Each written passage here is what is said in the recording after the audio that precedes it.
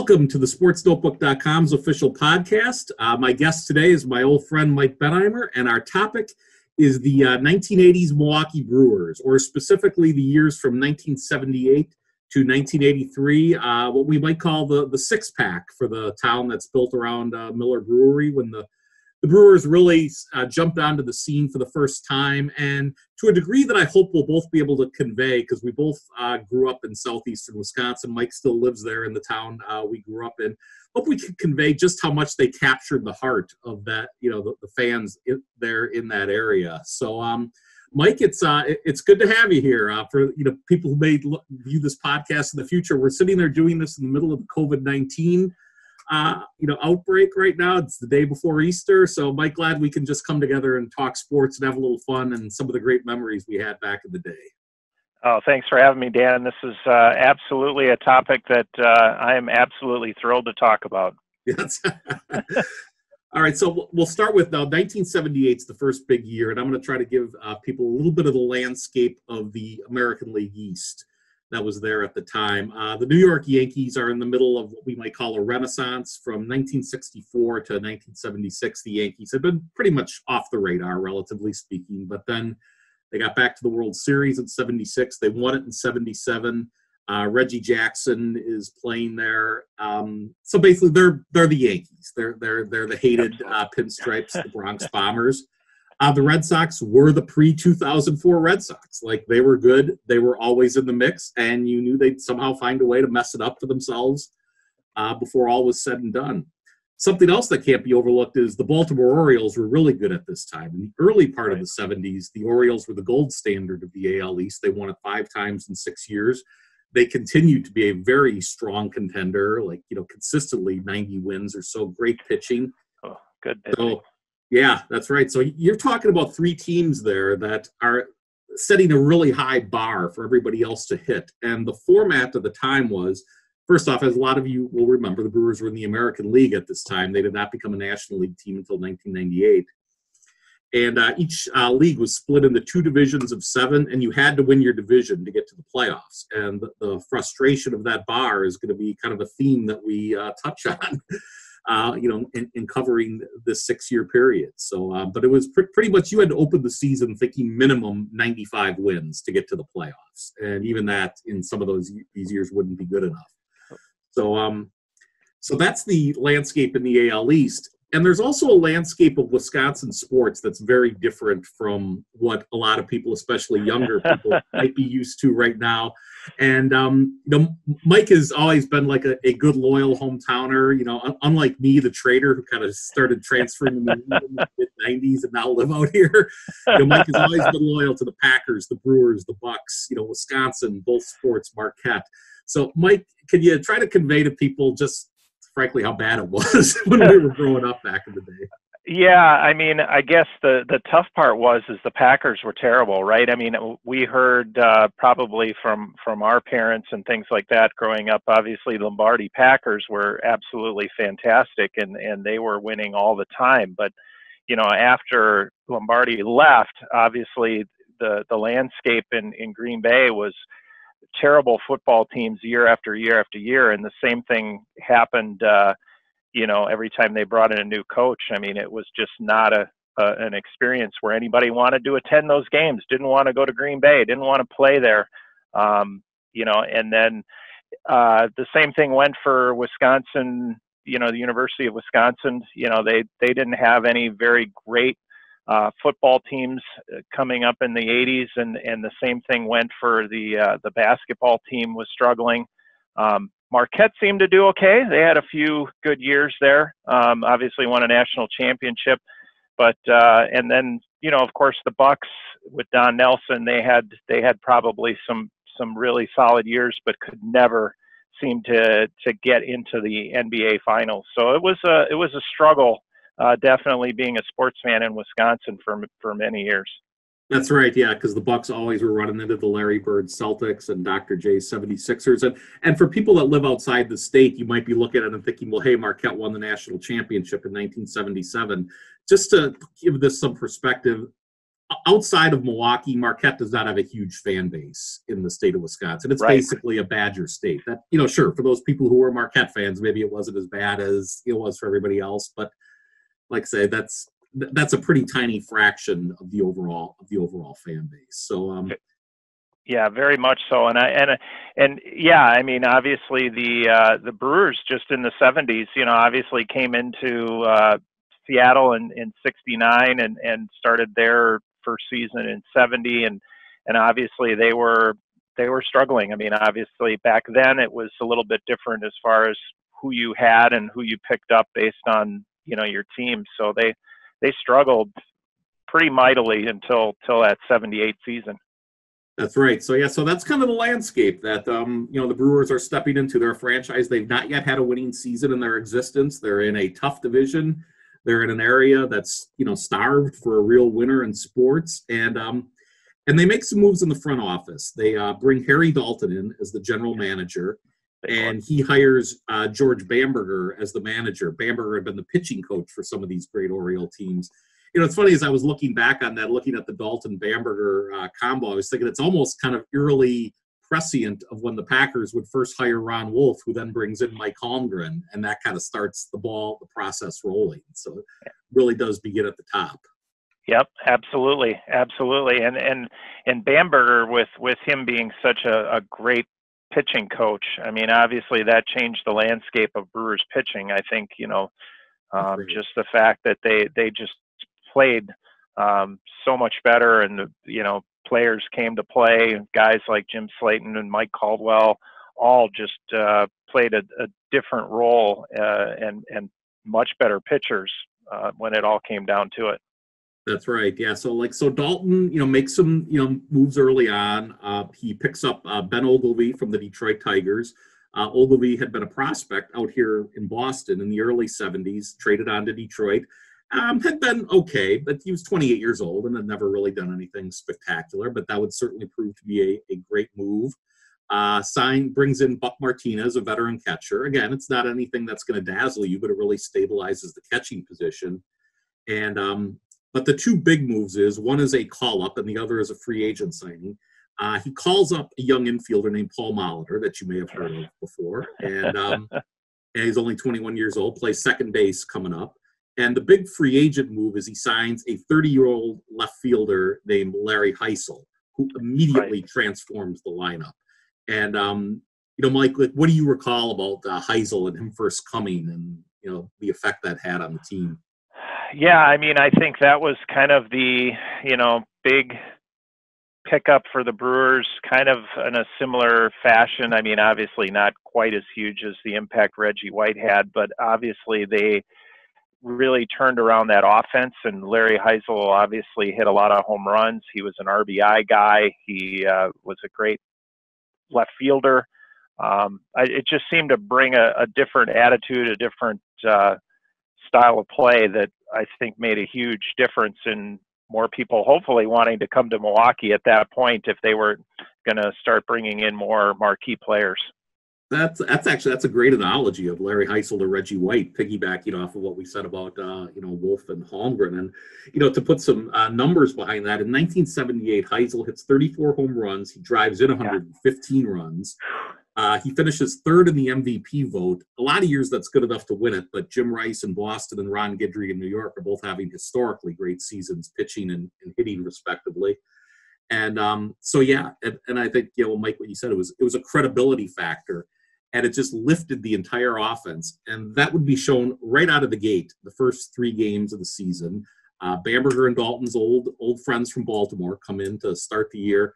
And the Brewer offense unloads. They score 40 runs in 3 games. And no, you did not mishear that. 40. 4-0 in 3 games.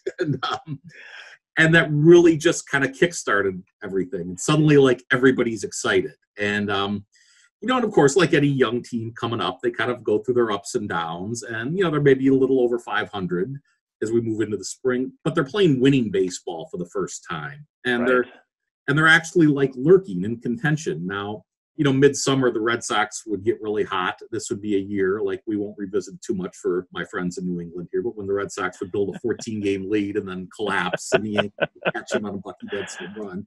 Right. But from the standpoint of the Brewers, they were when Boston hit their peak, it was actually the Brewers, not the Yankees, that were the closest to Boston. Right. They were 9 games out at the time, and Mike Caldwell is just having a fantastic year on the mound. And this maybe goes to what Mike said earlier about the effect Bamberger is having on the pitching staff, because Mike Caldwell has basically just been kind of a journeyman pitcher. He's kicked around San Diego, San Francisco, Cincinnati. Mid-June of 77, he comes to Milwaukee. It's just another stop. And suddenly, 1978, he wins 22 games. He pitches 290 innings. Now, again, that's not as unusual then. Today it would be unthinkable, back then. But it was still a good, he was a horse. 2.36 ERA, finishes second in the Cy Young voting. And this really kickstarts a career for him. And something I found that was interesting, as I was doing some research, for our show here today, the high points of his career exactly correspond with the high points of the Brewers. Like, he became good when Milwaukee was good, and he faded at the end of his career after 83 when they faded. And Mike, what do you remember most about Caldwell and watching him pitch?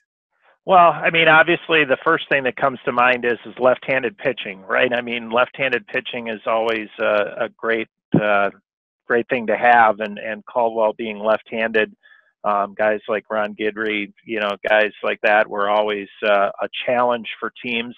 So having a great left-hander like him stood out in my mind.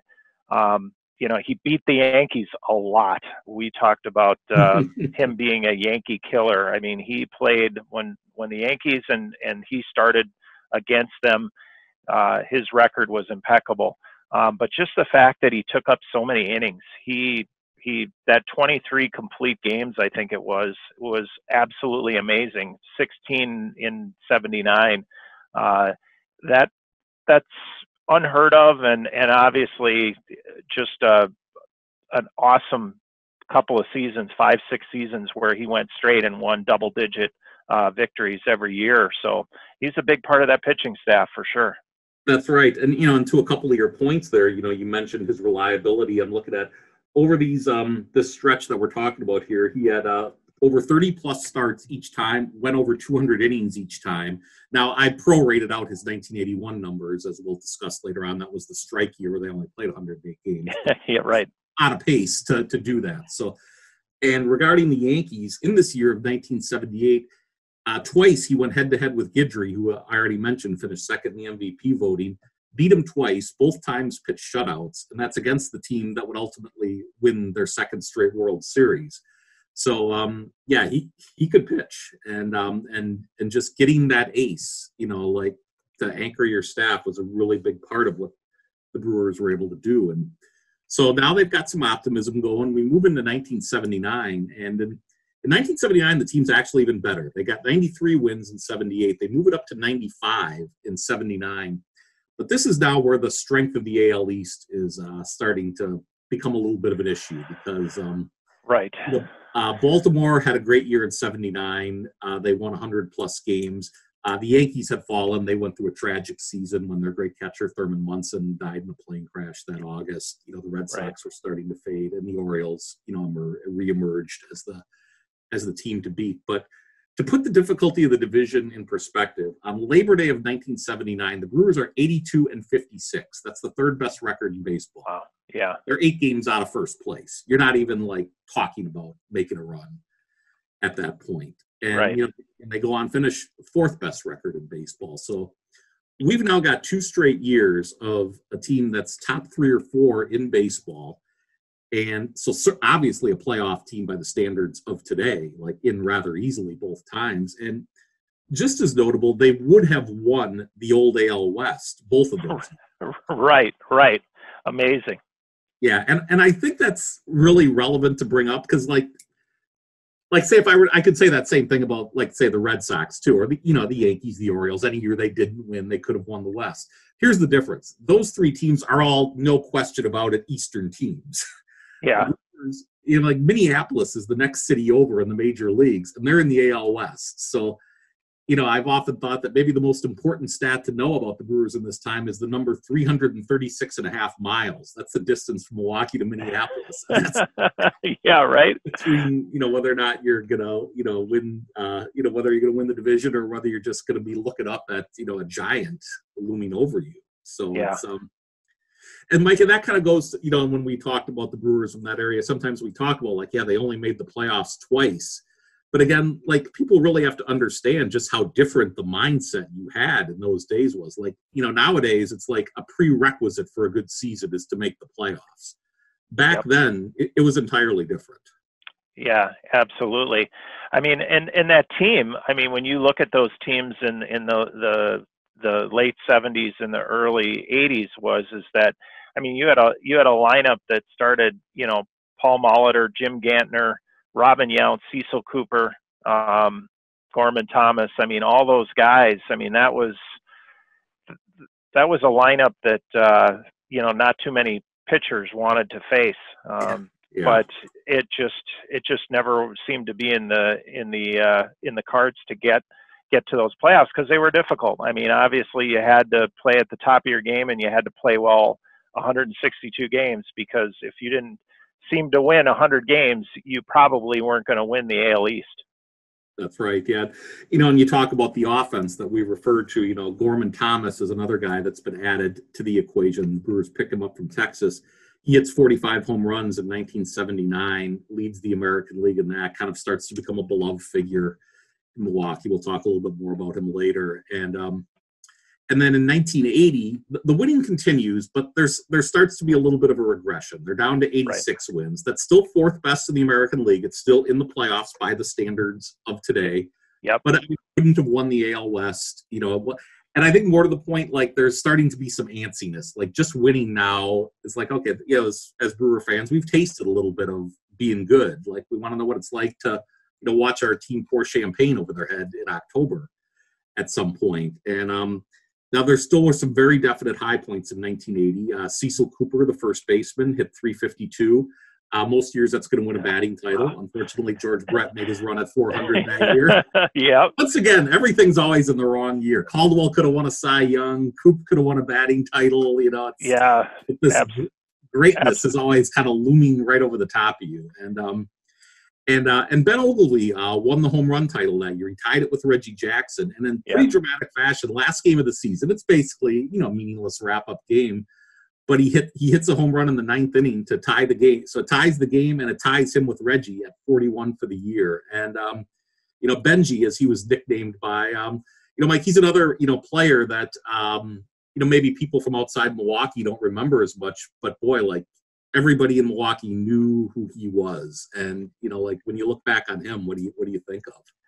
Well, I mean, he's a great left fielder. He was solid out there, played great defensively as well as many left fielders, and I think he was an all-star reserve for 2 or 3 years. So he was always a solid player, had some speed out there.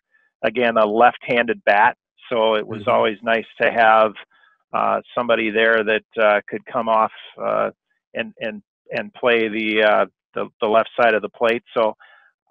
Yeah, and had power. I mean, I just remember him, like you had mentioned, is being able to hit the ball out of the park and pretty solidly for a guy of his size. So he played a significant role, hitting 275, 280 kind of every year in and year out during those seasons, which was definitely solid.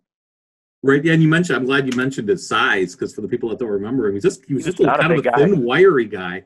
Yeah, like he'd get that bat over his, he'd lean it over, and it looked violent as he was getting ready to. Yes, absolutely. Take a rip at it. So yeah, he definitely had an unorthodox stance when he came to the plate, but obviously he took advantage of that with a vengeance, and his power was very welcomed, obviously, in a lineup that was hitting a lot of home runs.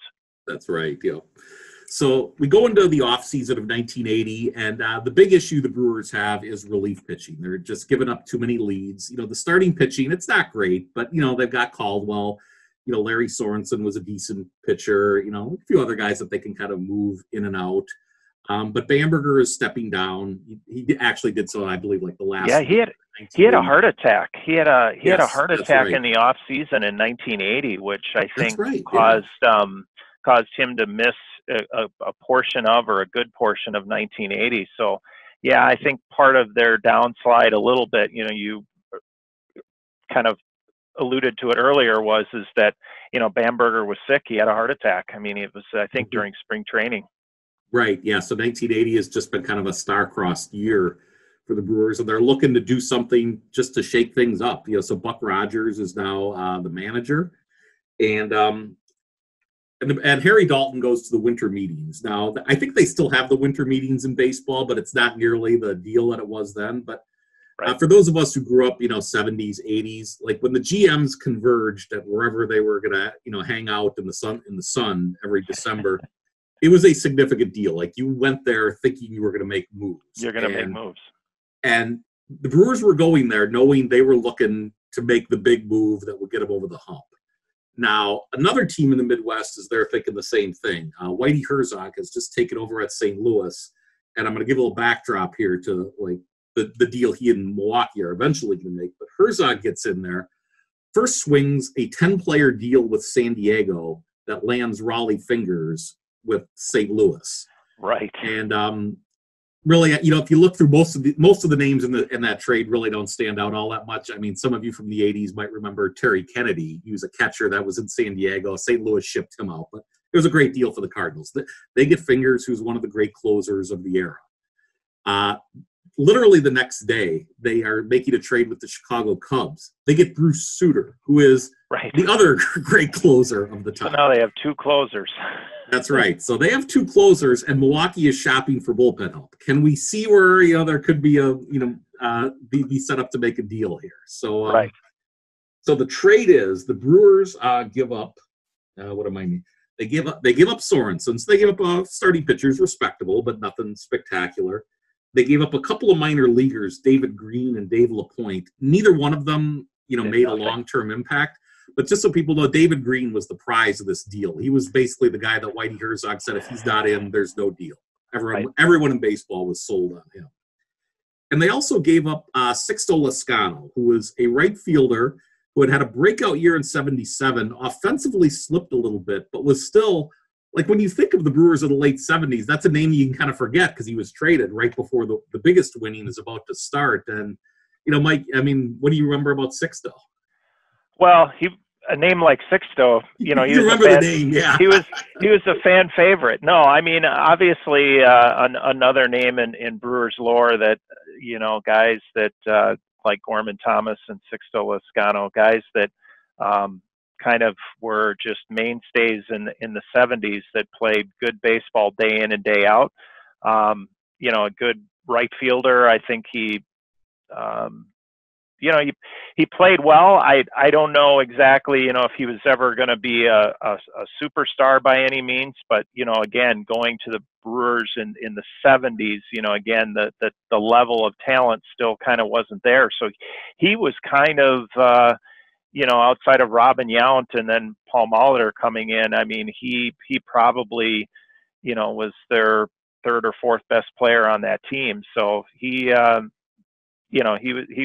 I just remember his home run on opening day. I think he hit a grand slam home run back in 76 or 77 was one of my fond memories of him ending the game on opening day. So he definitely had some stories that, if you're a Brewer fan, you appreciated his play.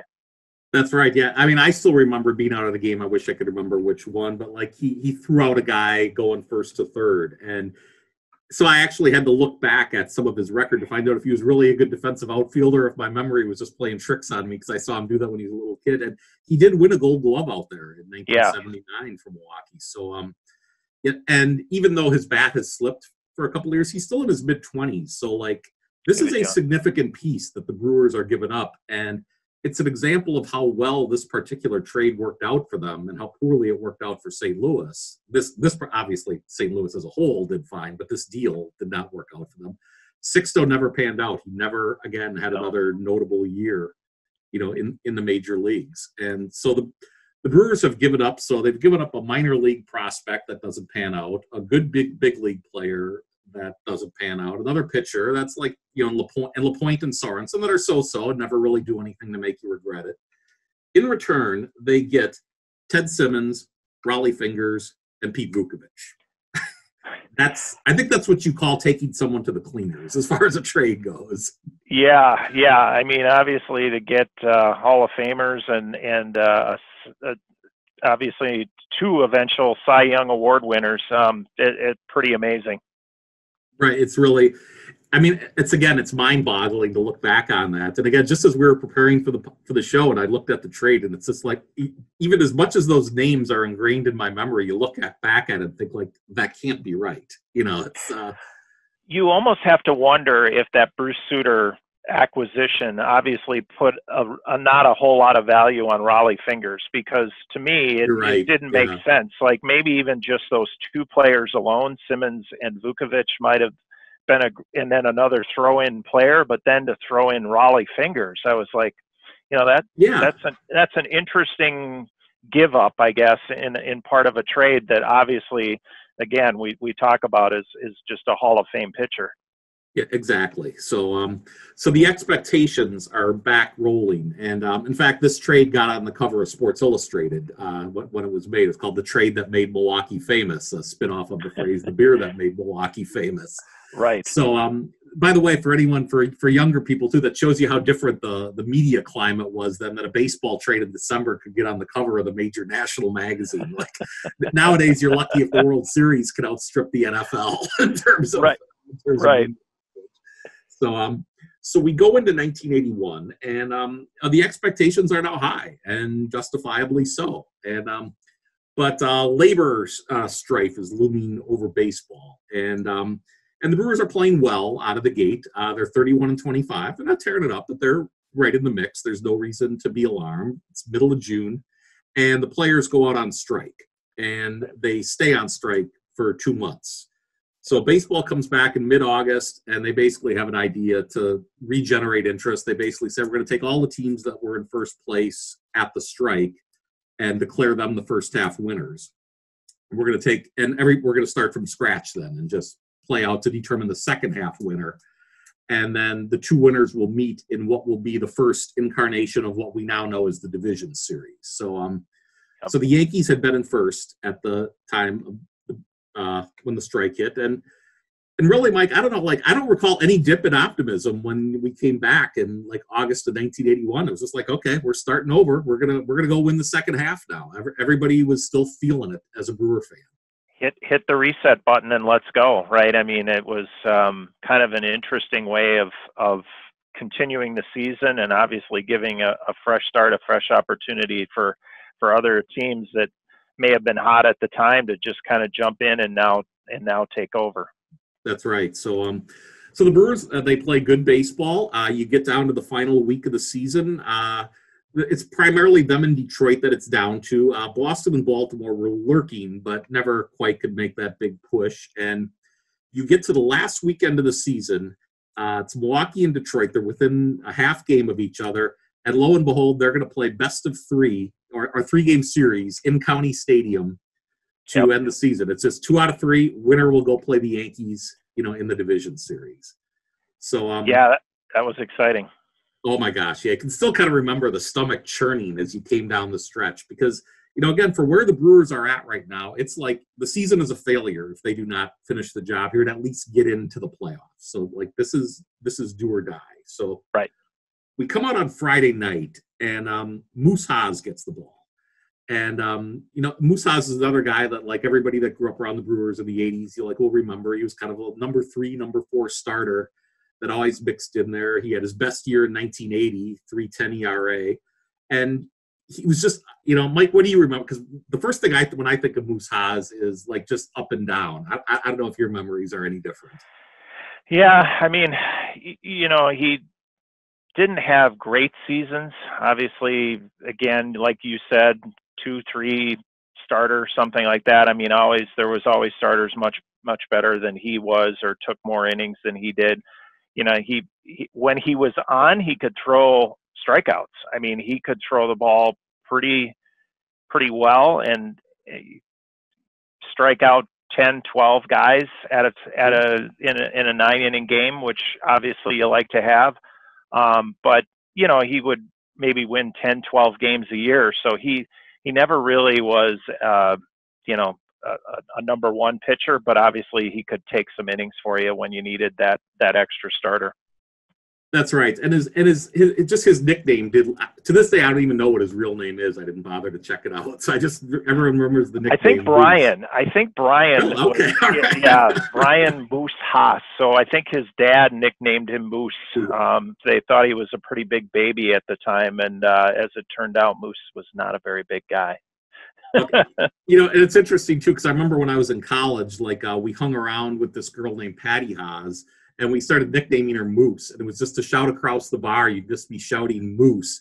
And just to make sure everybody understands, she was a real short, petite thing, too. So it was, but that's if you heard the last name Haas in southeastern Wisconsin, it was Moose. That's who you were talking about. So you heard a lot of Moose in the stands. That's for sure. That's right. That's one thing I remember. Mm-hmm. That's right. Yeah. And Coop and Moose. Those are the ones. That's right. Yeah, so Moose pitches game of his life Friday night. They get an easy win, and now we just need one more victory. So now we're set. Beautiful Saturday afternoon in southeastern Wisconsin. I was on my way to Camp Randall for a Wisconsin game. The Badgers beat Purdue 20-14 that day, just in case anybody's was really wondering. But Mike has the ticket that everybody really wants these days. Yeah, he's off the county stadium, and Mike, tell us a little bit about that day. It's typical what my dad would love to do. If there was an important game to go see, or if the Brewers were playing, we would go to a last minute choice and go get tickets and go to the game, and that was one of the biggest ones in Brewers history. Obviously, a chance to get into the playoffs, and we weren't going to miss it. So we were down in the lower grandstand on the first base side, and watched that game quite intently, because obviously it was a really close game, came down to the last 3 outs, and it was a cold day, but it was a lot of fun. Yeah, that's right. Boy, lower grand first base side of the Little County Stadium, those are good seats too, to be able to pick them up on basically the day before or day of. Yeah, that's really good. Yeah, well, the county stadium had, in those days, those stadiums were just massive. So 50, 60,000 people at the stadiums. They definitely had a lot more tickets to choose from back then. But we picked them up, I think, the day before, and just went to will call and got them. So it was great. Yeah, that's right. And another thing, that Mike and I had in common is, he mentioned, his dad there. My dad was really into the Brewers too. We always went out to, several games a year. And, I always remember, when I just think back instinctively, it's just the radio always being tuned on to the voice of Bob Uecker. It could be a night game and he'd be in the house. Could be an afternoon game on the weekend. He's maybe out working on the yard, and you hear Ueck's voice, coming in there. And it's still amazing me to think that Bob Uecker's still around, and it's just but it's almost like if you grew up in Milwaukee, he was a part of your family, growing up during the summer anyway, you couldn't escape him. And for sure. Yeah, and the games weren't always on TV like they are now, so you definitely listen to a lot of games on the radio. So Bob Uecker was always a part of that. Still That's is. right. Yeah. And, and both of our dads, their generation, they had seen Milwaukee win, because the Braves were there in the late 1950s, won a World Series in 1957. But it's been a long, and of course they would remember the Lombardi years too, but it's been a long time, for guys like that. And, they're ready for something. So, for sure. But yeah, Mike and I both very fortunate to get out to Old County Stadium quite a bit during the days when we were growing up. So. And so we get to this, nice Saturday afternoon in October, and it's a pitcher's duel. Vukovic is on the mound. He's going against Jack Morris, the great Detroit Tigers pitcher. And it's 1-0. The Brewers are down, and we go into the bottom of the 8th. And then it's the most ironic rally you could ever come up with for this team that's renowned for how hard they hit the ball all over the place. Right. Molitor draws a walk. Yount puts a bunt down. That gets flubbed. So now you got first and second, nobody out. Yep. Cooper puts a bunt down, that gets flubbed. So now we've got the bases loaded, nobody out. Ted Simmons has a productive out that drives it a run. So now we're tied. And Gorman Thomas hits a sac fly, 2-1. Small ball. Yeah, I mean, that's like, it was just the softest rally. If you're Jack Morris, you've just got to be like crushed. Like, what more can I do? I've shut this lineup down, and like they scrape out a couple of runs against me this way. But so it goes to the ninth, and the Brewers have the lead in the ninth, and who's coming out of the bullpen at this point, 2-1 lead. It's the guy would finish the year with 28 saves, .04 ERA, win the Cy Young, win the MVP on top of it. Mike, I'm going to take a guess that the Raleigh chants were cranking pretty hard in County Stadium. There definitely was Raleigh. There was a lot of chants for those last 3 outs, and man, just as an 11-year-old kid, that was something that you're going to remember for a long time, because that stadium was loud. People were on their feet. They were all chanting in unison. And then to get that third out and see Ted Simmons jump up into Raleigh Fingers' arms, that was kind of a memory that I'll certainly never forget. That's right. Yeah. And just, Raleigh Fingers, for the, again, some of the younger listeners who may not know who he was, like, he is in the Hall of Fame right now as one of the great closers. He had pitched for the Oakland A's dynasty of the early 70s, had been a World Series MVP already in 1974. So this is a clutch pitcher, very familiar with a lot of big game spots. And yeah, and in 1981 especially, like when he came in, it was over. Like that was end of the discussion. Yeah, 1 point. Yeah, ERA. I mean, that's insane. That's some solid pitching. And those guys didn't pitch just 1 inning. I mean, yes. Raleigh typically would pitch maybe 2 and maybe even 3 innings. Yeah, though that's something, again, that like it's even for us who grew up in it, it's easy to forget. But if you go back, like, it was routine for a Raleigh Fingers, a Goose Gossage, a Bruce Sutter to come into a game in the 7th inning, and certainly by the biggest games like this. Right. So the Brewers are on their way to the playoffs. They're going to play the Yankees. The Yankees, like all the teams that had won the first half, had basically been in the tank the second half. They had nothing to play for. Their only reward for winning the second half was they could get an extra home game in the division series, but like there was no option for them just to wipe out the division series entirely. Milwaukee, we're feeling great. We're hosting the first couple of games of this series, and we send out it's Moose Haas against Guidry, game 1. We jump out to a 2-0 lead, but then the game gets away in the 4th inning. The Yankees, pepper away. They get 4 runs. Guidry takes over. I've mentioned they had Goose Gossage, who would join Raleigh and Bruce Sutter. Like those 3 were like the elite closers of the era. It's like whichever one was best, you could probably argue back and forth for any of them, all day long. They're kind of interchangeable. And the Yankees also had a really young, hard thrower named Ron Davis.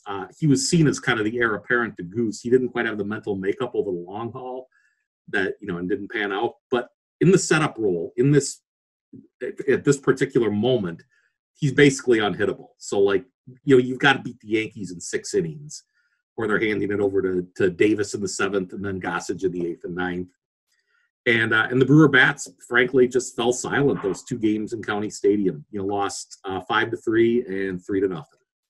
Yeah, those were tough games, and guys like Ben Ogilvy and Gorman Thomas. I mean, those guys were basically they probably had 4 hits in that entire series. I mean, 4 or 5 hits between the 2 of them. Obviously, for 5-game starters, because obviously it went 5 games for that. For that championship. But yeah, hats off to the Yankees as far as their pitching was concerned, because they shut down the heart of that order pretty substantially, and obviously couldn't score many runs. And when they did score runs, obviously the Yankees had a good group of bats as well to obviously outscore Milwaukee. That's right. And you talk about the Yankees, shutting down the Brewer bats. Like, they kept it going, kept shutting down the Brewer offense games 3 and 4 in New York. And I guess if you'd have told any of us the night of game 3 that the Brewer offense will still not get going, Raleigh Fingers will get hit and knocked around, and Randy Lurch is your starting pitcher, I don't know how many of us would have felt that great. But Randy Lurch threw the game of his life that night, and And then even after Fingers had given up a 3-1 lead, Paul Molitor hit a home run late in the game. They somehow win that game. They keep it alive. Then the next night, Vukovic is on the mound. You feel good about him, for sure. That's right. And he pitches very well. It's a tight 2-1 game in the sixth. For a name that Brewer fans of that era, here's one you probably forgot. Jamie Easterly, left-hander coming out of the bullpen. Gets out of a second and third no-out jam in game 4, late in that one. And then the bullpen takes it over and Fingers is back, on his game. They win that one 2-1. So now we're back. It's game 5. It's winner take all. And it's Haas and Guidry again, rematch of game 1. But it was just way too much of a replay of game 1. I mean, again, Brewers out 2-0. Again, Yankees rally in the 4th. It ends up they fall behind 5-3. Again, we can't do anything with Gossage, who was completely unhittable this whole series. Gossage, for the record, through 6 2/3 innings against the best lineup in baseball, only gave up 3 hits. So, I mean, it was just, they weren't doing anything with him. And the season ends there. Yeah, and I remember that last inning, and I think the Brewers' order, for that top of the 9th inning was, Molitor, Yount, and Cooper, and basically they retired them 3 straight. I mean, it was just kind of a dominating pitching staff there. They played really well and obviously finished that game out against the top 3 Brewer hitters, and they just couldn't get it done. Yeah, that's right.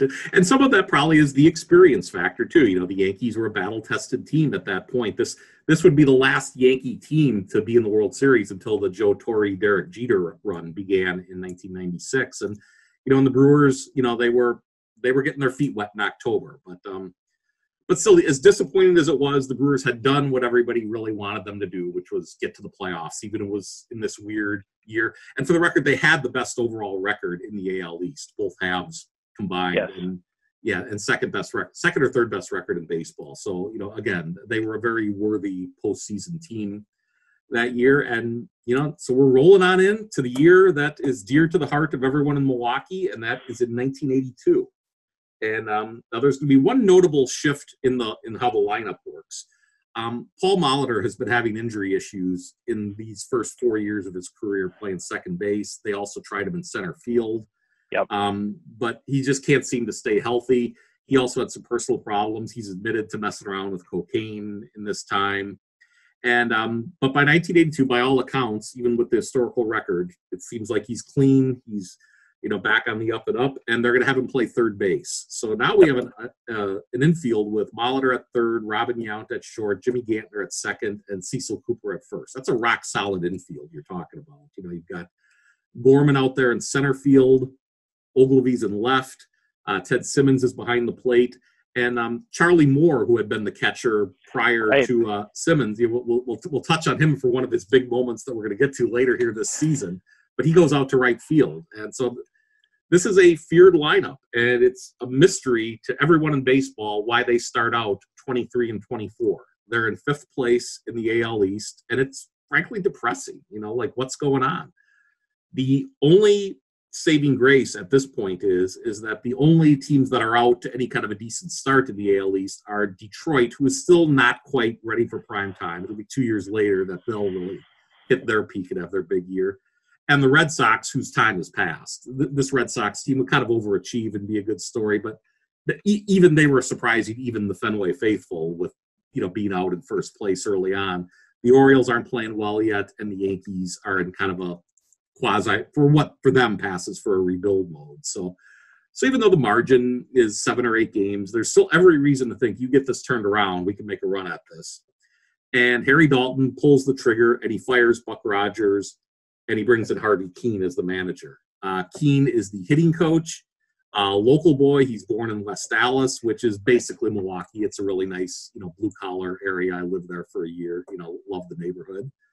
And I've been a player in Detroit. And Keene, for the most part, just settles everything down. Like he's one of those guys that just says, I'm not going to overthink and make this game harder than it is. Like, this is the lineup. Like, I have these 8 guys. Like, this is the batting order. Go out and hit. Yep. And they just relax and they hit. Like the Brewers. They ever. Yeah, and then they get a nickname. Like when this era first started, they called back in '78, and they started unloading on pitching staffs. They called them Bambi's Bombers. That switched over to Buck's Bombers when Buck Rogers took over. But now we have a problem with this guy with a name starting with H taking over. But Cecil Cooper comes to the rescue, and he calls them Harvey's Wallbangers. So that's kind of the name that they would live on for.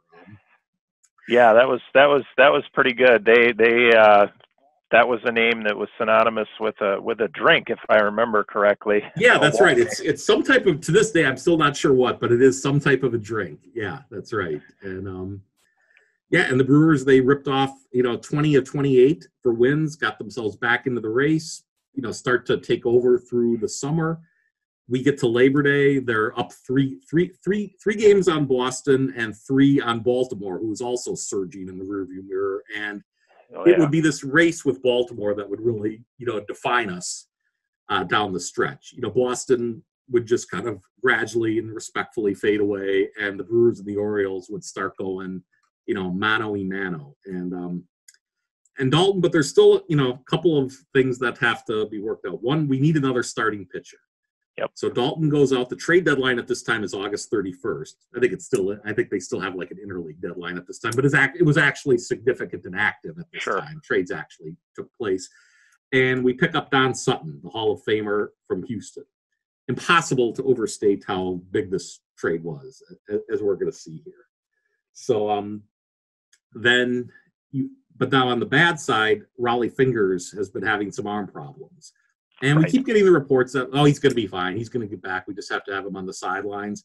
Well, little did we know he was never coming back. Quite literally not for his career. I mean, he would pitch again in 83, 84, but it's essentially the Raleigh era dies really quietly at the end of August. So, yeah, that was tough. I mean, to lose Raleigh Fingers, and we didn't know. I mean, it was a way different era back then where, it just didn't seem like he was done for the year. We were encouraged that he was going to pitch, that even if he didn't pitch at all during the American League Championship, during that series, that he was going to pitch in the World Series. I mean, we had no clue how bad it ended up being, because then obviously he missed the entire 83 season.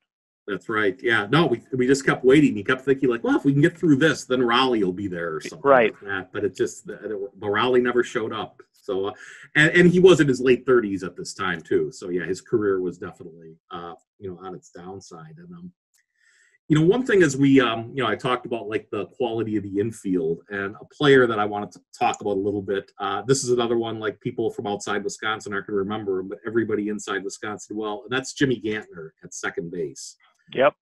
He hit 295 in 1982. He was the number 9 hitter on that team.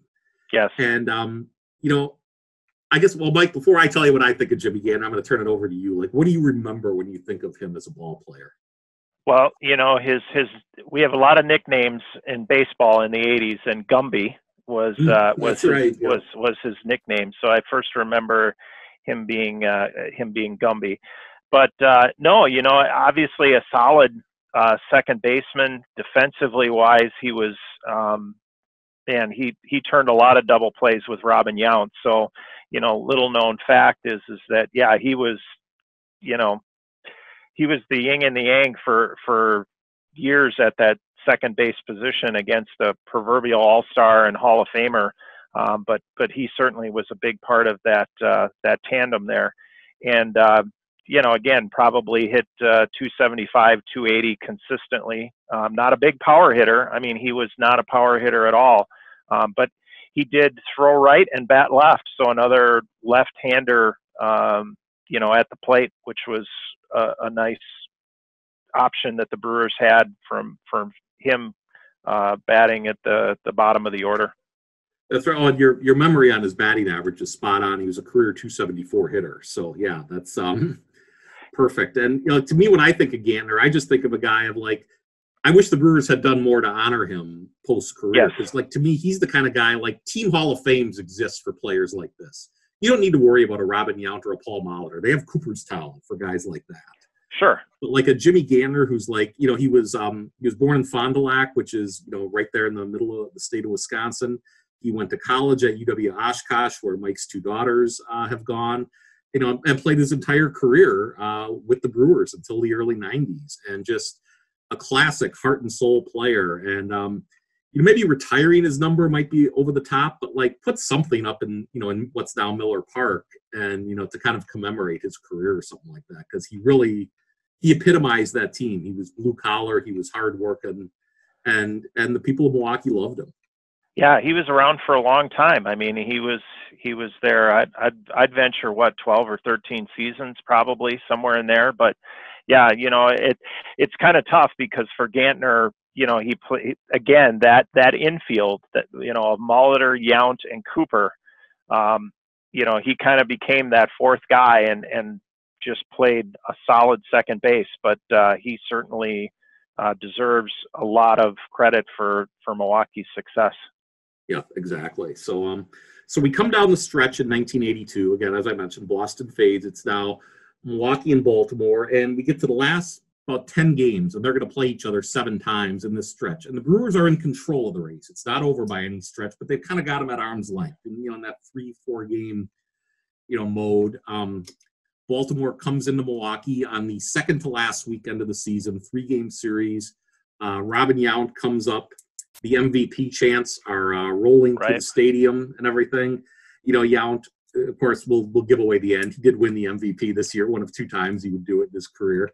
Yep. And he hits a home run to dead center, and the Brewers blow out Baltimore in the opening game.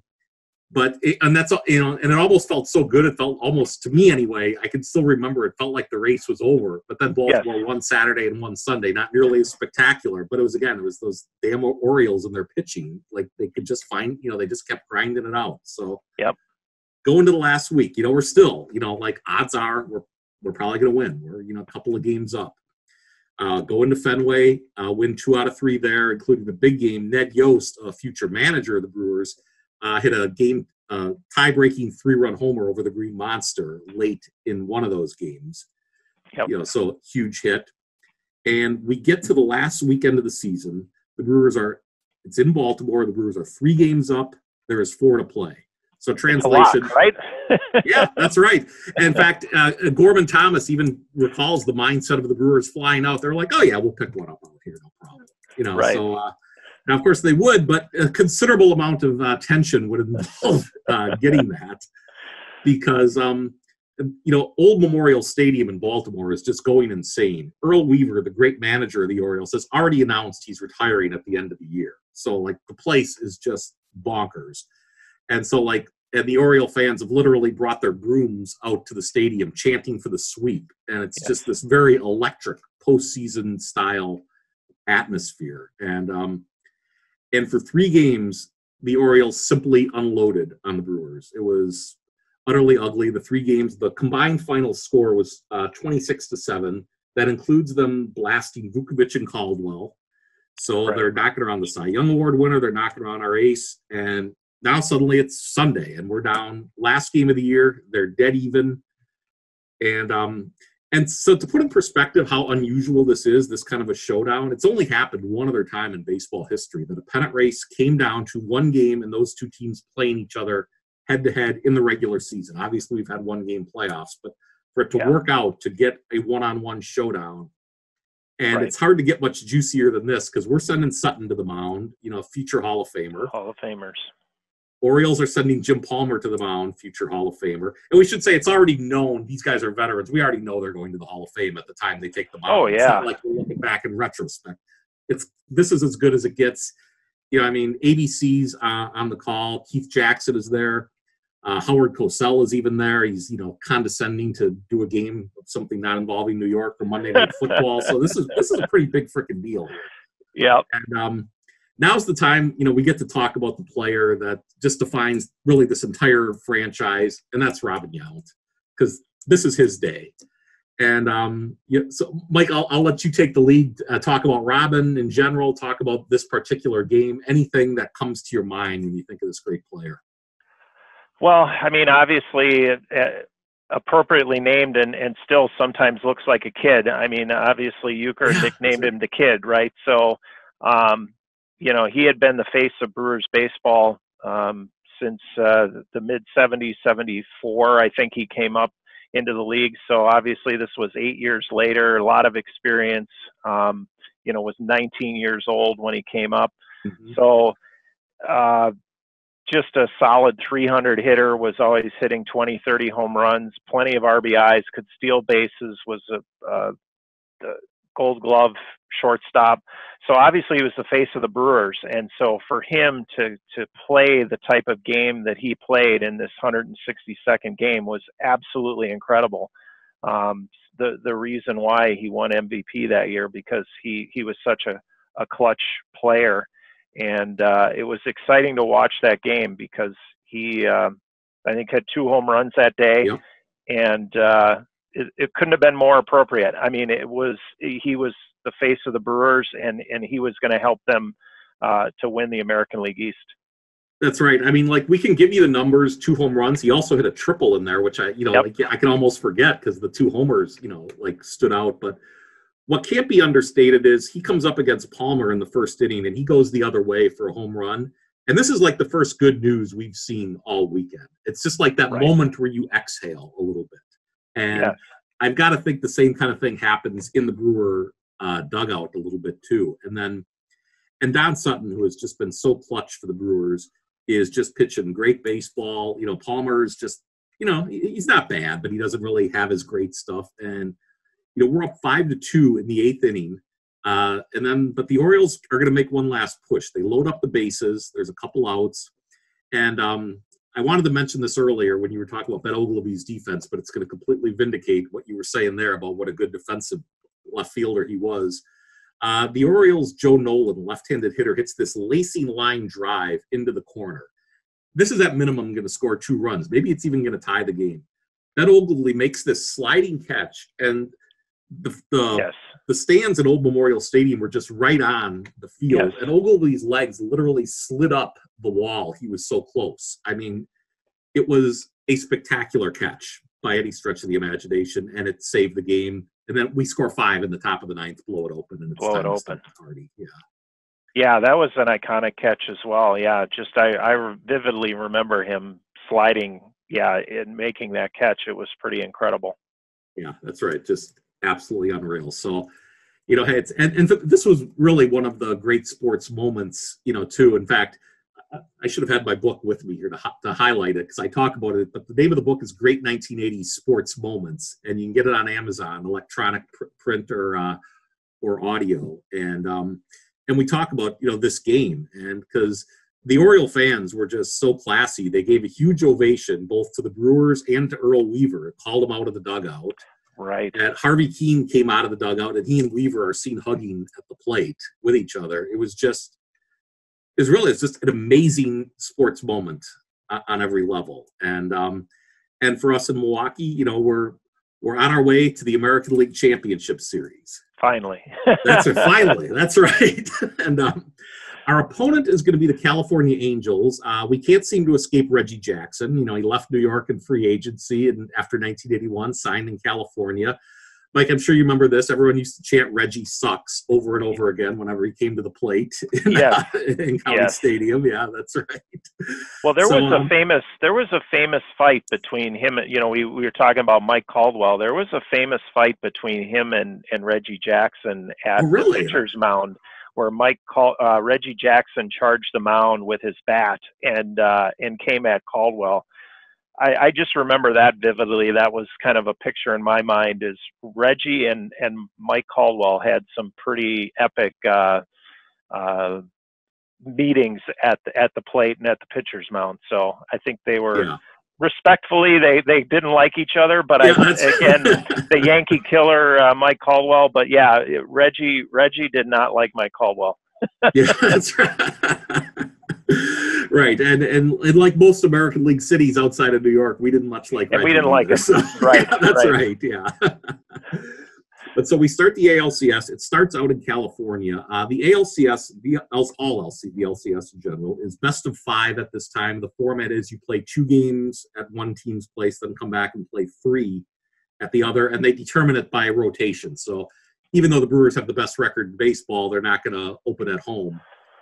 For this, they will get 3 out of 5 at home in the end, which Right. does prove to be important. But we go out to California. Again, we just don't seem to like getting off to good starts at anything. Yeah. Drop the first couple of games out there. Really, they're not particularly competitive. Vukovic and Caldwell just, don't pitch all that well. It's Vukovic game 1, Caldwell game 2. Vukovic was a mess. And Caldwell's just got off to a slow start, and then the bats kind of never turned around. So now it's time for game 3. They're coming back to Milwaukee for the weekend, and now Milwaukee's the one, the fan base that's breaking out the brooms and chanting for the sweep. It's all on the line. Got to do 3 in a row. No team in LCS history has ever won 3, has ever lost 2 and then come back to win 3. So Right. The odds are against us. And now the first clutch performance this weekend, though, is it comes from my mom. I'm going to give her the big shout out here. I know she's going to be listening to this here eventually. But she notices that tickets are still available. They're in the very back row, on the first base side. But she comes up with 3, and I call up Mike and tell him, and we're on our way for a Friday afternoon start. So Donna, shout out to you on that one there for delivering that. So I can't remember if we had to go to school that day, because there was always a teacher's conference on some weekend in Friday in October. The story's even better if we skipped out of school too, along with. I believe, yeah. It's hard for me to remember exactly how we got out of that. I just do know that, yeah, it was a Friday afternoon, and you and I went, and it was midday. So either we got out after lunch or something like that, but we did not attend school and went to that game. That's right. Yeah. And Don Sutton's got the ball, and he comes through. The Brewers, they win the game pretty comfortably. And it's a 5-3 final, but they're up 5-0 early, and Sutton's in complete command. Gets a little interested in the 8th. Bob Boone hits a leadoff home run that really wasn't a home run. A fan reached out over the stands, pulled it out of Ogilvy's glove. There's no truth to the rumor that Steve Bartman, drove north to Milwaukee at this point. Everybody leave him alone. The poor guy's been through enough. So that gets the Angels on the board. Then they get a couple of runs. They got a guy on base.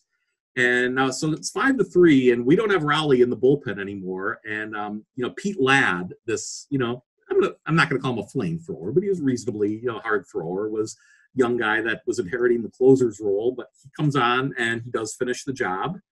And we win 5-3. Then we go out for game 4.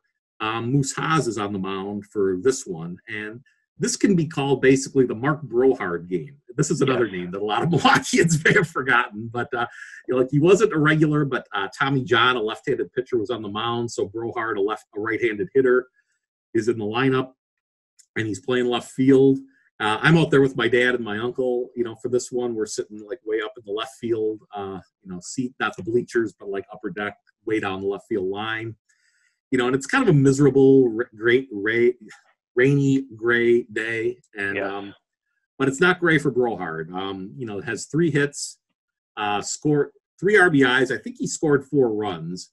And he delivers the coup de grace with a 2-run homer in the 9th that breaks open a game where we were ahead 7-5.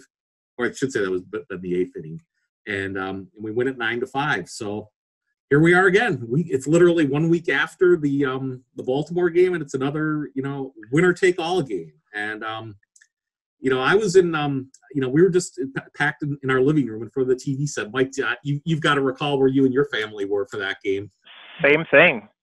We were sitting in our living room watching the game very intently, knowing that this was winner take all. It was a little bit reminiscent of, obviously the '81 series against the Yankees, where obviously you go down, you win the next 2, you're right back in it again. But boy, it's going to be a nail biter, that's for sure. You can't take anything for granted. That's right. Yeah. And now this game I know has been shown as part of, with us all holed up in these time that we're at the point we're filming this in COVID-19, has been shown on either MLB Network or ESPN, because I got a text from a mutual friend of ours from Steve recently saying that he had watched that game. And even he said, wow, were the fans just going crazy the whole time, because this was a tense, very taut ball game that We had Vukovic on the mound, and like when I rewatched it, I was kind of like, okay, this reminds me why Vukovic drove me so crazy when I was a kid all the time, because like he's just he must have given up like 9 hits or so in the first 5 innings. He's just, I mean, they're all singles. Like he works his way into trouble, he works his way out, but we're still down 3-2. Now this could have been worse, but one big moment comes. It would have been in the 6th inning. Reggie Jackson was on first base. There's a single to right field, and Reggie tries to go first to third. Now, yes, for all of Reggie's qualities in his Hall of Fame career, his speed was really not paramount among them. And he's challenging Charlie Moore, a former catcher, out in right field. And, Mike, tell us what you remember about Charlie Moore as the prelude to this play here. Well, I mean, obviously Charlie Moore started out as a catcher. I mean, the story there is that he was kind of the preemptive catcher for many years in Milwaukee, until obviously Ted Simmons came on board, and then they needed to find a place for Charlie Moore because, well, I mean, he could still hit, he could still play, he had a great arm. So they had to figure out exactly how they were going to utilize him better. And right field was open because Sixto Lezcano was gone. So, I believe that was kind of the decision into thinking that you've got a proverbial all-star catcher in Ted Simmons, and you're going to put him back there.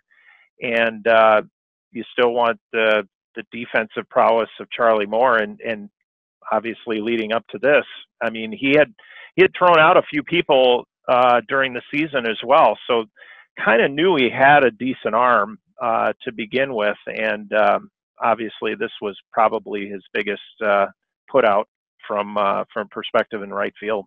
Yep, that's right. Throws out Reggie on the base paths, and Charlie Moore, again, another player that kind of slides under the historical radar. But like in the 3 years leading up to this, like he was a good hitter. He hit right around 300.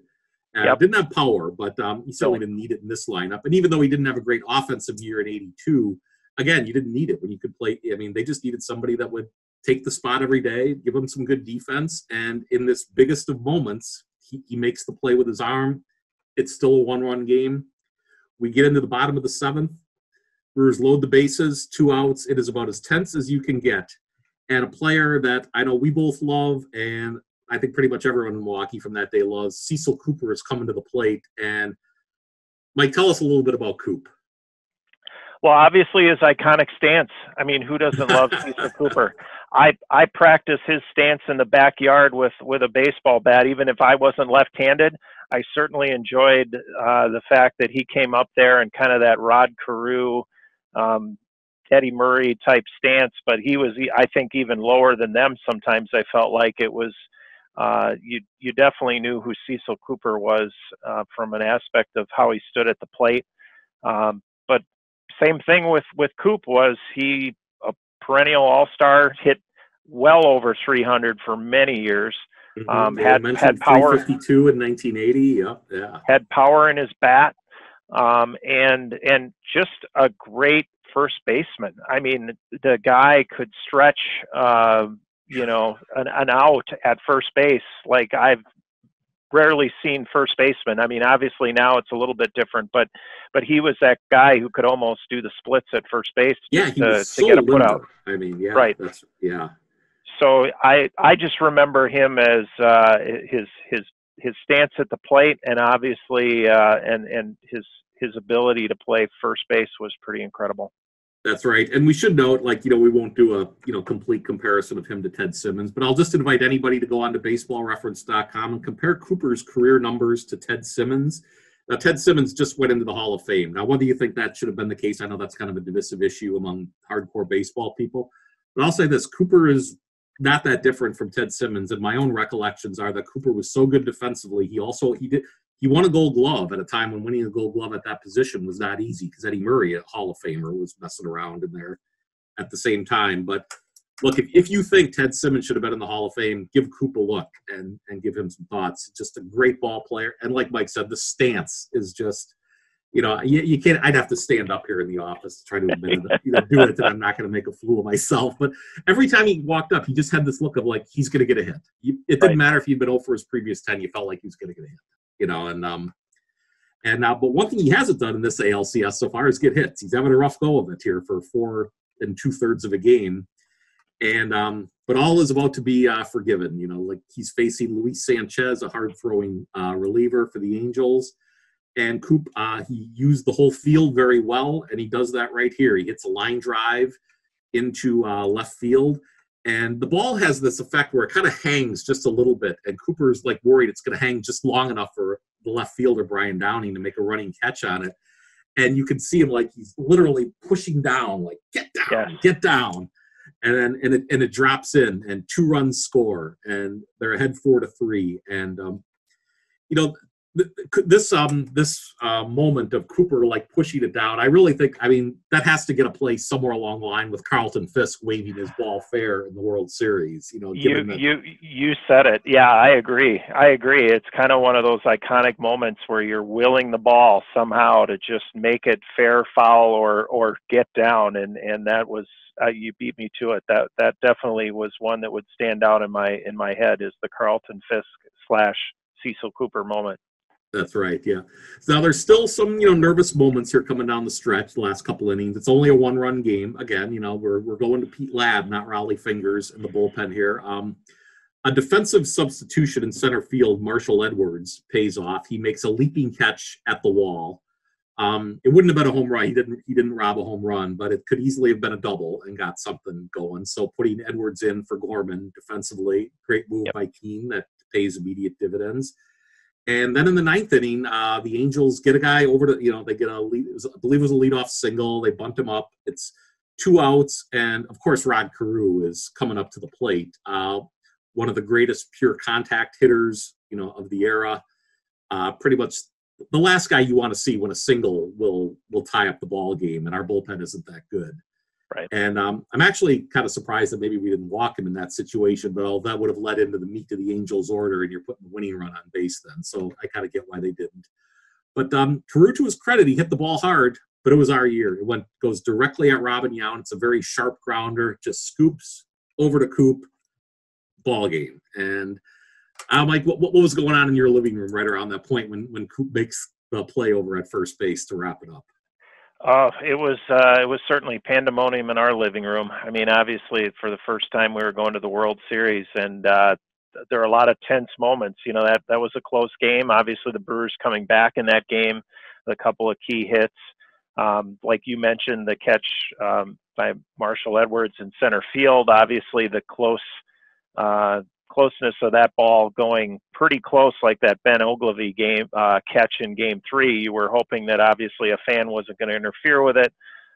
We had those things in our mind, and for Cooper and Yount to be a part of that final play was pretty incredible. Yeah, that's right. And then the fans just streaming out onto the field. That's one thing, that certainly isn't going to happen much in sports anymore, maybe in college basketball or maybe college football, but is the fact that the fans just absolutely went crazy at County Stadium and filled that field. Oh yeah, they were absolutely flooded. And yeah, that's another thing that if you didn't grow up in that era, you probably can't even picture it, because they get the security out there immediately now. And but yeah, it was just this flood of people like were on the field. So yeah, just a big party in Milwaukee the whole time, and we're on our way to the World Series. And ironically, it's the team we made the big trade with, a couple of years ago, the St. Louis Cardinals. They're waiting, even though that trade didn't work out. They made another deal following 1981. They picked up Ozzie Smith to play shortstop, so I think that worked out pretty well for him, getting a future Hall of Famer to anchor it. And it's just such a perfect matchup because it's a complete contrast in styles. The Cardinals, like their leading home run hitter is George Henrik, who hit, I want to say 20 or 21 that year, which would put him around 6th in the Brewer power pecking order. But the Cardinals run like crazy. They've got all these jackrabbits on the bases, and they hit the ball into the alleys.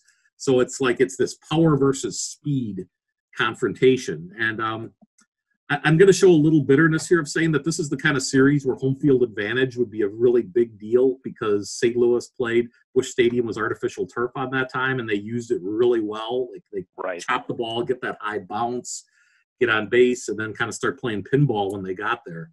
It would have been nice to be able to get 4 out of 7 in Milwaukee as we would today with the best record in baseball. Yep. And but at that time it was the National League's year to host, so we go to St. Louis to open it up, and at least for a game and a half or so, it doesn't look like it's going to matter because the Brewers come out just firing on all cylinders in game one. And we haven't really talked about Paul Molitor yet, but this is the night to talk about him because he goes 5 for 5. That's still a World Series record to this day. And Mike Molitor is just so identified. Even though he goes on to play in Toronto at the end of his career, manages Minnesota, still very much a Brewer icon. And what do you remember about Paulie? Well, again, the fact that, he came into the league as a shortstop. He actually played when Robin Yount was hurt. So, Right. It was kind of an interesting little piece of information. And then, of course, they moved him over to second base and then finally ended up at third base. But the tough part about Paul Molitor is you mentioned it earlier, is that he always wasn't the healthiest, whether it was personal issues or whatever was going on with Paul Molitor. But obviously he stole a lot of bases. He hit a lot of doubles. He could hit for power. Obviously, he hit for average.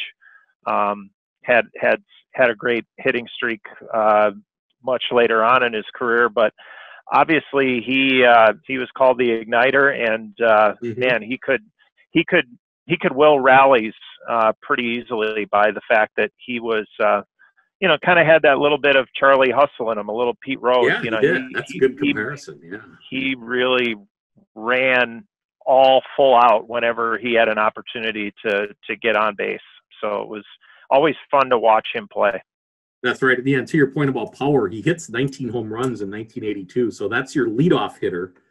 And so we talk about all this power in the middle of the Brewers lineup, and we've got the number 9 guy, Gantner, hitting almost 300. And we got the leadoff guy hitting almost 20 home runs.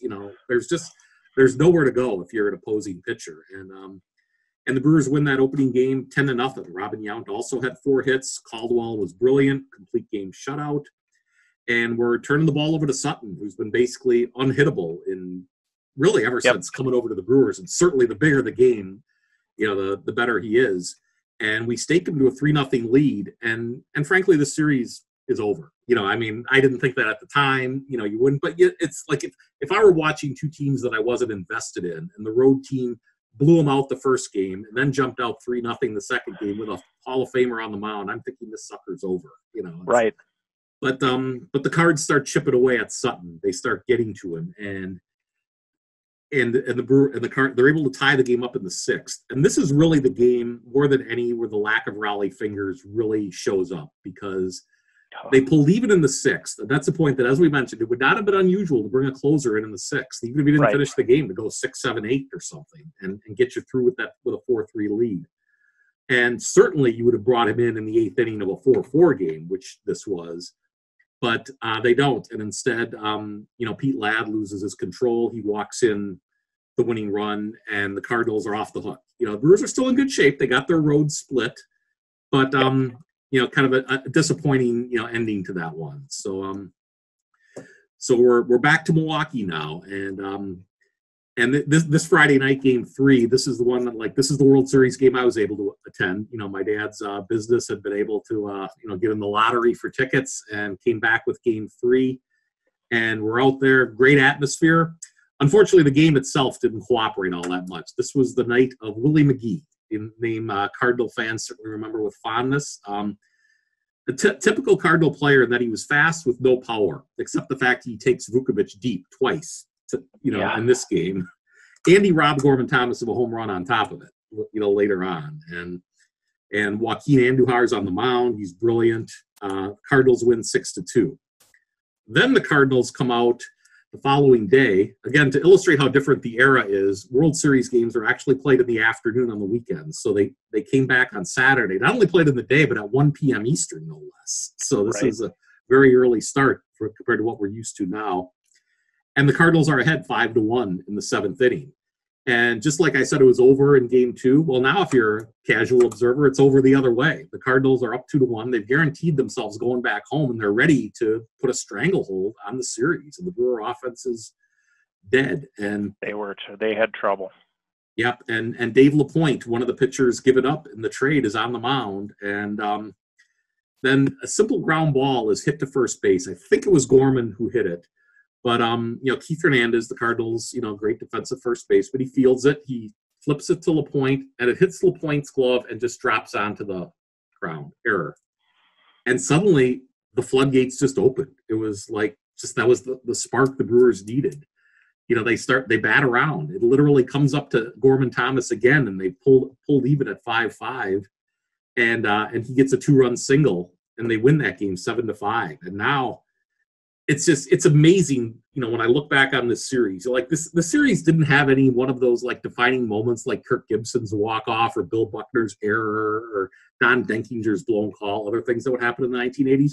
But when you look at the plot twists and turns that take place in the series, we're only through 4 games. It's 2-2.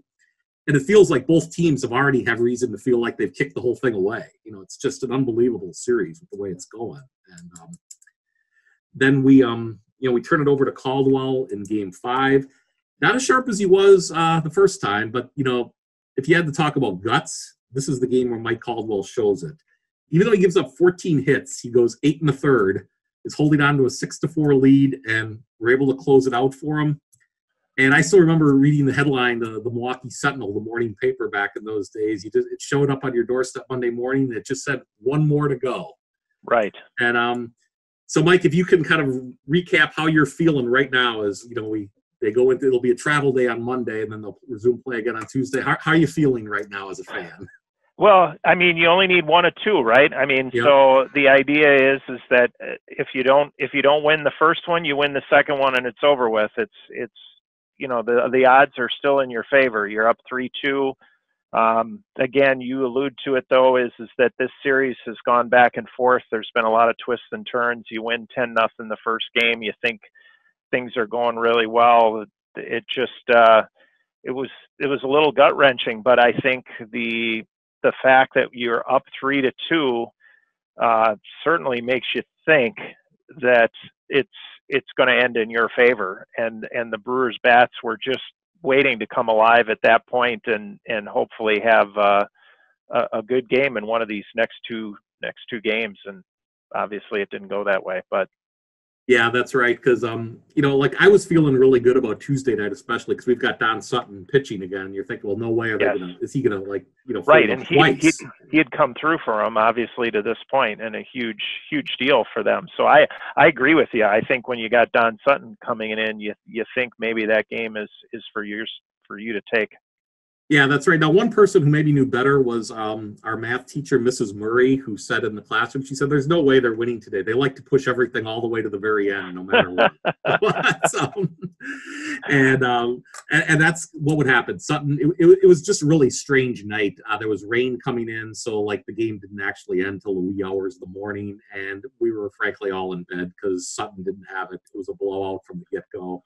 Right. And 13-1 would have been the final. But we're going to Game 7. We've got Vukovich on the mound. It's got the Cy Young Award winner on the mound. Still every reason to think you're going to get this done. And the early part of the game, doesn't go great. It's kind of vintage Vukovich. He's giving up singles all over the place, and then getting that key out that gets him out of trouble.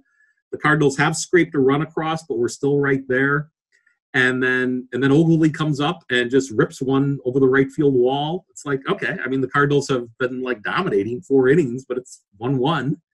Yep. And then we get something going in the 6th. Molitor, to your point about him being the igniter and having Charlie Hustle in it, he shows right here, he beats out a bunt, and then Joaquin Andujar, in desperation, trying to get him, throws it away. So you get you get everything rolling. The Brewers get a couple of runs, and now it's time to get pumped. You're up 3-1. You're into the 6th inning, and once again, I'm gonna harp on this point, but Raleigh is not looming, and that's again, and that's the thing that just kills hurts. You. Yeah, that's right. And Vukovich starts to show some cracks. They try some relievers. Bob McClure was out there on the mound. Yep. But they give up 3 runs in that 6th, and the Cardinals do have their closer in the bullpen. They have Suter, and by the 7th inning, he's on the mound, and really that's the ball game. I mean, there's no more threats the rest of the way. The Cardinals are able to tack on a couple insurance runs, right, and it ends 6-3. And It was still heartbreaking. sucks just kind of looking back on it. Yeah, that's right. That's As a 12-year-old kid, that there's nothing more that hurts than having your favorite team get all the way there and go to a seventh game and then lose it. That was heartbreaking. Yeah, it was. It was just everybody was just very down at school the next day. It's just really hard to take. But having said that, like one of the things that this will still surprise people, like especially from out here in Boston, like when I tell this story, is that when the Brewers plane got back into Milwaukee that night, there was a huge throng of fans waiting for them and cheering and going nuts, basically thanking them for the season. Yep. The next day, they had a rally at County Stadium that was packed. And Robin Yount came riding on his motorcycle, and it was just an extraordinary moment. I said that, to my wife here, who's grown up her entire life in New England, and she's like, "Wow, out here, people would have said like, yeah, thanks for nothing," and just moved on. New Englanders are a little more disgruntled, but yeah, that was pretty incredible to have the losing team actually throw a kind of a ticker tape parade for a team that had obviously lost the World Series instead of winning it. And I remember my dad taking me to the County Stadium. I actually never went to school that day. Really? I don't remember that. That's was fascinating. inside the stadium. And actually, if you take a look at a picture of Robin Yount riding around in his motorcycle, there is a picture of me and my brother and my dad, and we are actually behind Robin Yount on the motorcycle. That is amazing. Oh, what a story that is. Wow. So, yeah, we went. It wasn't like they had filled 50,000 people into the stadium. There were probably maybe 10,000 or so inside the stadium, but obviously there were a lot of people on Wisconsin Avenue in Milwaukee that also was lined up along that parade route. They obviously took them from, the downtown Milwaukee to County Stadium, and then they rolled into the stadium, kind of similar to the way the Packers did in '97 when they won the Super Bowl. But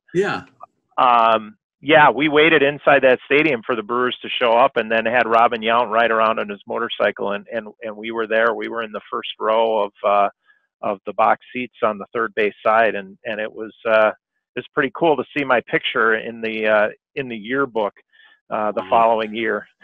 That's fantastic. Wow, I didn't know that. That's amazing. And it's just and I think that kind of illustrates more than anything, like what I hope like people that didn't grow up around Milwaukee around the time will take away is just how much love there was between we were fans, the players and the city. I mean, like it wasn't fake or anything like that. And it wasn't just based on whether or not you win. Like they really love them, and that and that team is still just very much the heart of Milwaukee. Regrettably, the franchise has never gotten that World Series title yet or anything. Fortunately, the overall sports landscape that Mike described has lifted considerably. The Packers are consistently a winner now. Right. Wisconsin's become pretty good in both sports, and but it's pretty close to the end for the Brewers. We didn't really know it at the time, and they were in first place as late as August of 1983, but faded pretty hard in September. Still ended up 87-75 was the final record that year, so they're still pretty good. But that is the one team out of the 6 years window from 78 to 83 that would not have made the playoffs by the standards of today. So, this team would have made the playoffs 5 out of 6 years, and then 83 would have just missed based on that standard. So, and Harvey Keene was fired at the end of the year. They brought in Renee Latchman, and the process of the team kind of, of course, as we know, Fingers doesn't make it back. And, but the big thing that happens in 1983, and I think this is a great way to cap off our discussion of the era, is that Gorman Thomas is traded. He is traded to Texas for Rick Manning, who's, or I think it might have been Cleveland. I forget. Cleveland. You're right. Yeah. And Rick Manning's a good ball player. He's a good defensive center fielder. In purely baseball terms, you can justify the move, but it's like as much as anyone, Gorman Thomas epitomizes the blue collar mindset of Milwaukee. And 100%. Mike, tell us about Gorman. Yeah, so Gorman was kind of that. He had that size and that girth to him. He hit a lot of home runs. You would either see Gorman Thomas hit a home run, strike out 4 times, or he'd run into the center field wall making a spectacular catch. I mean, he was blue collar through and through. Always loved to. His antics were always having beers after the game with the guys and playing cards and always, I remember him coming out of the stadium afterwards and signing autographs, and certainly a real friendly, fan-friendly player, still is to this day. I've seen him around the Brookfield area from time to time, and yeah, you loved Gorman Thomas. I mean, you loved his effort. He didn't always hit a lot of base hits. Like I said, he either struck out or hit a home run, but he was fun to watch. He was, yeah. I know a lot of sabermetrics types probably couldn't have stand him, like they wouldn't have a lot of players today, because he wouldn't have those metrics. Some of those metrics weren't there. But you mentioned about the things you could always count on to do. He even said, like, fans come to see me hit a home run, strike out, or run into a wall. I try to give them at least one. That's and he was good at all 3 of them. I mean, he really he really did well at all 3 aspects of it. Yeah. Well, hey, Mike, thanks for being on with me here today, talking about this era, giving us some time here on this Easter weekend here. Mike's got a packed house today with his 5 girls. So, we were able to hopefully rescue him a little bit and have him talk some sports with us for a while. But thanks for being here. I know this is an era that's dear to your heart, to mine, to everybody that grew up in the state of Wisconsin during that time.